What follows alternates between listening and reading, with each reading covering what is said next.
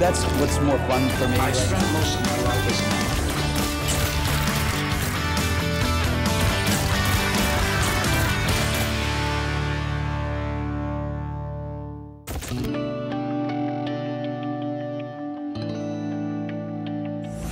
In the mid-2000s, when gossip stories of 20-something actresses behaving badly dominated the headlines, Scarlett Johansson was nowhere to be seen. Instead, this versatile actress wisely prefers to limit her dramatic behaviour to the big screen. One of four, including her 3 minutes younger twin brother Hunter, the Johansson kids grew up in Manhattan, where Scarlett was dancing, singing and acting from a very young age. Her movie buff mother took her to auditions where she was so unchildlike that commercial directors passed her over. But theatre directors were captivated, and she persuaded her mum to let her join the Lee Strasberg Theatre Institute for Young People.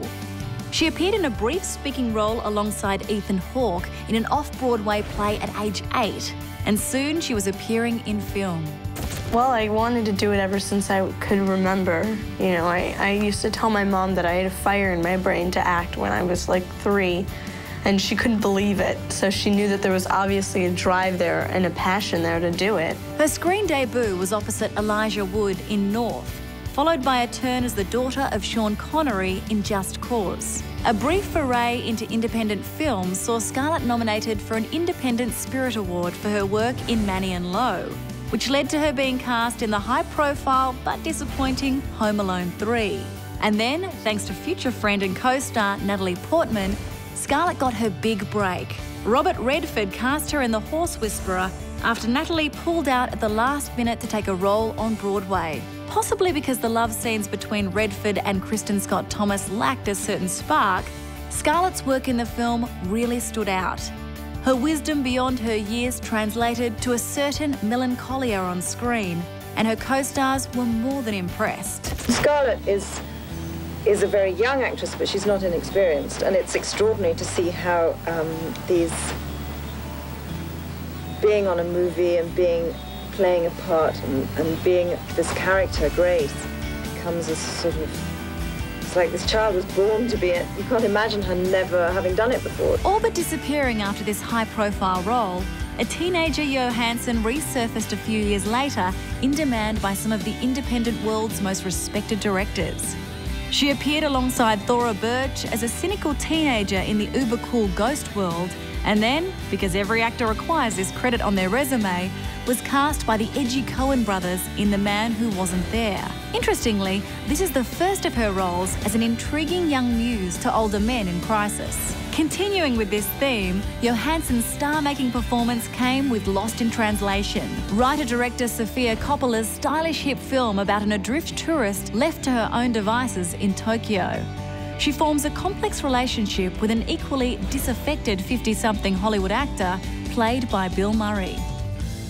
You know, it was almost like we were in a boxing match. We would go in and we would do the scene, and then we would both go off to our corners and sit there and get squirted down with water. Scarlett was only 18 years old when filming, and her rare chemistry and subtle knockout performance was wildly praised by critics. Hot on the heels of that role, Scarlett dazzled audiences in Girl with a Pearl Earring. As a result of these two strong performances, in 2003, Scarlett, at 19, received a pair of Golden Globe nominations for Lost in Translation and Girl with a Pearl Earring, respectively. She nabbed a BAFTA for Lost in Translation, and although she did not win the Globes, Scarlett was well on her way. Girl with a Pearl Earring was the first of 4 upcoming period dramas, which meant an interesting wardrobe. In Girl with the Pearl Earring, I was playing a servant, so everything I wore was just like a burlap sack. It was actually like wearing pajamas. Before the corsets, however, Scarlett took a role in the little scene A Love Song for Bobby Long, opposite John Travolta. And this young actress was again nominated for a Golden Globe for her work in the film. Scarlett cites the company she kept in the film for helping her raise the bar. It sort of helps me to step up my game a little bit and be, you know, and to be focused and to want to be better, and there's nothing more incredible than working with an actor that you respect or a director that you respect because you strive to be great. In an unfortunate introduction to the sci-fi action genre, Scarlett was cast as the lead in Michael Bay's mega-expensive flop, The Island. As expected, back in the artful hands of Woody Allen, Scarlett shone in the serious-minded Match Point. The result was another Golden Globe nomination and one of Allen's best works in years. Johansson would become something of a muse for the director, who would cast her in several more of his films, and was a label Scarlett accepted. With a, humble appreciation. In The Black Dahlia, Brian De Palma's noir thriller, Scarlett teamed up with boyfriend Josh Hartnett, who only had the highest praise for his on- and off-screen love. Scarlett has an open quality about her, I think, on screen. Everything she feels sort of comes right out through her face. There's not a lot hidden, What's great about Scarlett is that she has this, this real kind of generous quality about her, She wants good things for herself and the other characters. Scarlett was decked out in period gear, her classic beauty lending itself to old Hollywood glamour, something which didn't go unnoticed by her co-stars. You see her come through when she gets in her wardrobe and everything, and she gets her character on, and she comes out there, she's just absolutely beautiful. She's stunning in a classic Hollywood way.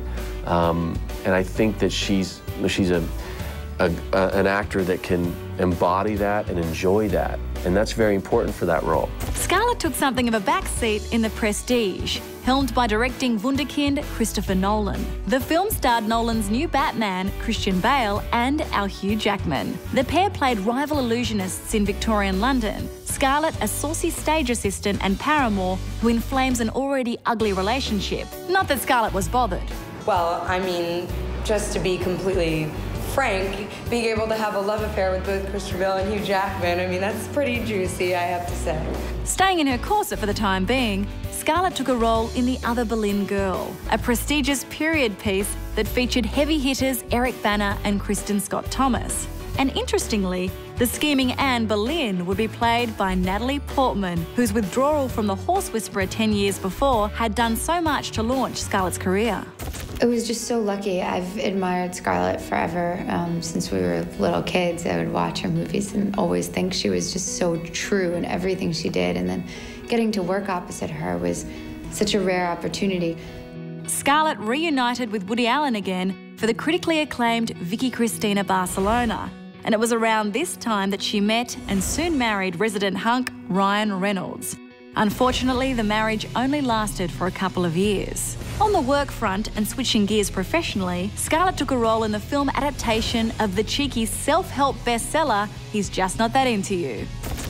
Scarlett joined a strong female cast, which included Drew Barrymore, Jennifer Aniston and Jennifer Connelly.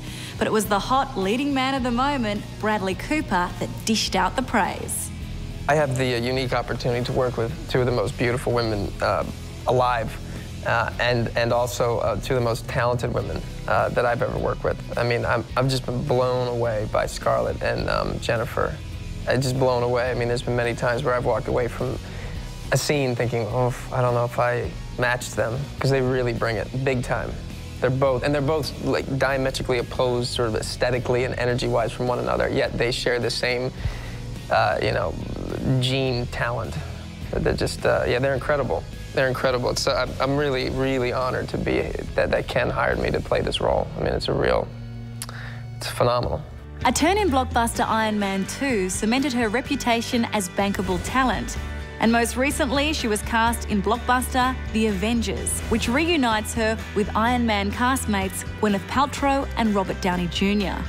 So Scarlett has a full dance card lined up for the near future, but what's her reaction to her megawatt success? Luckily, I've become successful at it because I have no other hobbies. Having bloody-mindedly pursued success since the age of 7, you can't say that Scarlett Johansson hasn't deserved it. With her maturity, experience, and clever role selection, she's carved herself a niche in Hollywood where no doubt she'll remain for years to come. Stay tuned to Star Picks for all of the movies you know and the actors you love. Broadcasting glorious high definition with 5.1 surround sound where available. For more of the best in entertainment news, check out your Movie Network channels. Find or follow us at Facebook, Twitter, YouTube and at mnc.tv.